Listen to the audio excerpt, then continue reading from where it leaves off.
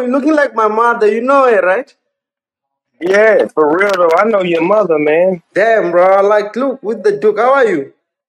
I'm cool, love. I'm just checking in, sending some love your way. I see you looking good. You understand me? I understand you, man. Listen, people just asked me to come and connect with you, man. It's all love. You know it's all love, my brother. It's all love. You know what it is. Yeah. Why are you wearing the Duke and the suit? What's happening there?